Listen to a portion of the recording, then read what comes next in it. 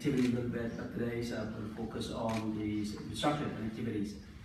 30 years ago, Prime Minister Hun Sen set a priority to rebuild the country. He said we need 4 things in order to rebuild Cambodia: road, electricity, water, and human resources. Today, after 30 years, the 4 priorities still hold correct. So as such, the government of Cambodia has allocated a major budget to rebuild, rehabilitate our road networks, our infrastructure. Our focus was to start with the integration, connectivity between Phnom Penh, capital city, to the provincial capital. And after 30 years of internal conflict, road has been damaged, bridge has been blown up, railway has been destroyed, and so on. So in order to integrate the country together, after the Khmer Rouge laid down their arm, we need to integrate all the people of Cambodia, all the provinces, to the capital city. So we've done that, but we done it in a quick way, from a dirt road to what we call DBST, double bituminous surface treatment. The quality is not as good. One because I listened to Governor Watanabe, it's correct to look at the total cost of the project, including the construction plus the maintenance. But at the time, Cambodia did not have the budget to build quote-unquote quality road by using asphalt concrete. It's good, expensive, less maintenance, but we don't have enough budget to do so. To do quick in order to integrate, connect capital city of Phnom Penh to the provinces. So the first stage, we built on the DBST, very thin, layer, but at least we move from dirt road to a paved road. So that first stage is done. Second stage now, we can start upgrading from DBST to asphalt concrete, and also build a new road using asphalt concrete, no longer DBST, because DBST lasts, the life of DBST lasts only 5 to 8 years. And so some of the road that we built has already been destroyed. So now we change to the asphalt concrete. The ASEAN Highway, we believe that we need to complete the ASEAN Highway #1, connecting China, Myanmar, Thailand to Vietnam. Like Mrs. Suripisavan mentioned, is that we need to connect within the ASEAN community. So we play our role. We sit right in the middle between Thailand and Vietnam. So we must complete that ASEAN Highway #1, which we already did. Right now, it's only 2-lane road, but right now through JICA support and the Japanese yen loan, we will enlarge that ASEAN Highway #1 from 2-lane to 4-lane. And that likely going to be finished by 2023. Japanese government also provided us with the grant to build the Mekong Bridge, because to cross to Vietnam, you had to cross the Mekong Bridge. Before, you had to go through ferry. Waste a lot of time waiting for the ferry, but today, the bridge has been completed through the grant from Japan. And Japanese JICA is in the process of doing a field study to also build expressway connecting Phnom Penh to the border of Vietnam. Again, so this is ASEAN Highway #1. ASEAN Highway #11, connecting Laos to deep sea port of Sihanouk, because Laos is a landlocked country, so we like to provide the access to our deep sea port. So we already completed the construction of the ASEAN Highway #11, connecting Laos to the seaport. ASEAN Highway #1, 2, 3, connecting the Southern Economic Corridor from Trat Province in Thailand to our deep seaport. That has been completed. Again, that DBST. But today, we're going to resurface that road using the AC. That's Southern Economic Corridor. Talk about the expressway.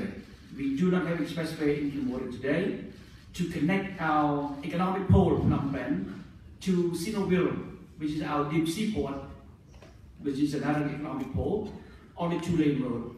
And as you know, 2-lane road, when all the people live along the road, take us around 230 kilometers, take about 5+ hours. You have a cow, you have a buffalo crossing the road, so it takes a long time. So we are negotiating right now with the investor on a BOT basis, the build, operate, transfer of this expressway from Phnom Penh to Sihanouk Port. We also engage with the private sector in operating our airport on a BOT basis. So Phnom Penh Airport, Siem Reap Airport, Sihanouk Airport is operated based on a BOT basis. We have the ability, we probably can go get a soft loan, concessional loan from JPEG, from China, and so on and so forth. But there's also a limit as to how much you can borrow. What is your debt to GDP ratio? We cannot continue to just borrow, so we engage the private sector to participate on a BOT basis for the infrastructure project in Cambodia. Now there's one project, the flagship project of ASEAN, former Secretary General alluded to, a big 600 project, but one of them is a flagship project called SKRL, Singapore Kunming Railing Project, that connects Singapore to Malaysia, to Thailand, to Cambodia, to Vietnam, and all the way to Kunming, China. But there are two missing links, and they are in Cambodia. One from Poi Pat to Sisapon, which is around 50 kilometers, but that connection will be completed by the end of this year. So by the end of this year, we can connect the Royal Railway of Cambodia to the State Railway of Thailand. So goods and people can travel, can transport through railway from Singapore, Malaysia, Thailand to Cambodia. Another missing link in between Cambodia and Vietnam, around 257 kilometer rail link. And Vietnam will build the spur from that location to Ho Chi Minh City. The question is that who will help finance this project? If it's a standalone project for Cambodia, financially it's not viable at all to invest in this 250 kilometer, 57 kilometer railing to Vietnam. But, so what are we going to do? Now, the ASEAN leaders agreed in 1995 that this project should be completed in 2015, but the day's not even started yet. No money. Should Cambodia pay for itself for the project, or the country in ASEAN that will benefit from SKRL, China, Thailand, Laos, Vietnam also help pay for the project? And if you rely on private sector, no company will invest in the railway because it's going to cost you $1 billion. Financially, it's not viable. So we need to figure out how to work together within ASEAN to get this project SKRL off the ground. While this former Secretary General mentioned about using the National Reserve, that might be as an alternative to the ASEAN Infrastructure Fund. We have only $400 billion that we mentioned. No, we have AIP, and we have Japanese government that announced $200 billion. We have Silk Road Fund, the $40 billion Silk Road Fund initiative from China, that also will help. But again, it's not enough. We have to engage the private sector to participate in the infrastructure of ASEAN. Governors of Another Bay mentioned about the soft side of it. We talk about hardware, physical infrastructure.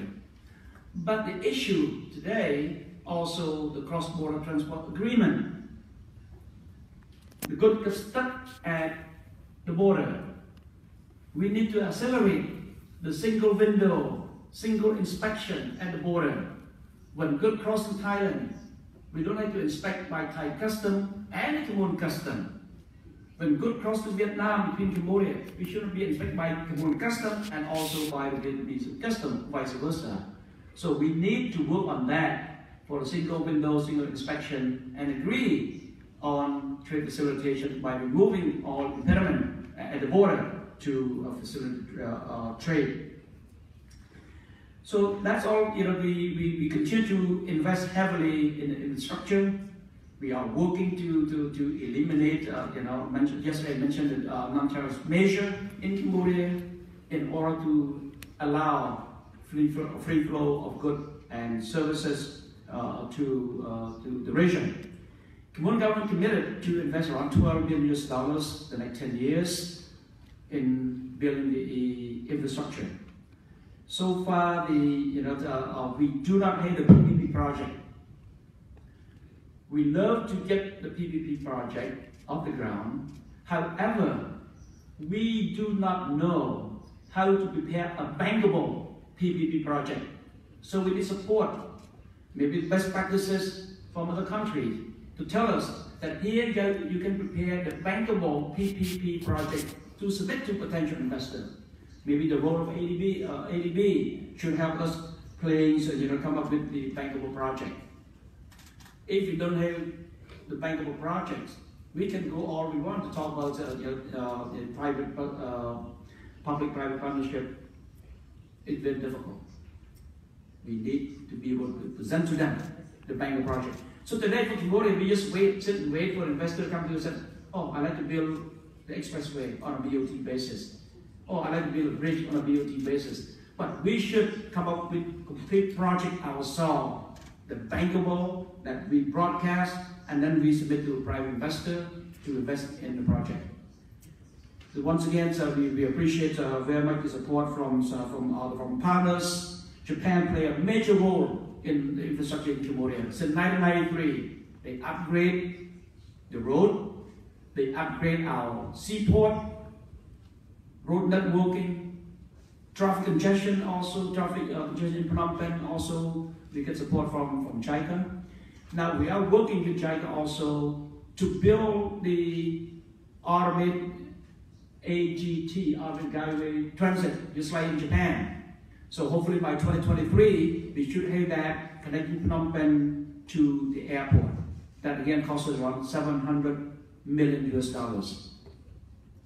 Bus system in Cambodia, in Phnom Penh, also need help. We need to build the public transportation to alleviate the congestion in the capital. So overall, the thanks to the development partners, the AIP, ADB, JICA, bilateral. Thailand also give a soft loan, Vietnam give a soft loan, Korean government give a soft loan, Japanese government give a soft loan, and so on and so forth. But at the end of the day, we need a private sector to really help participate in building infrastructure in Asia. Thank you very much. Thank you.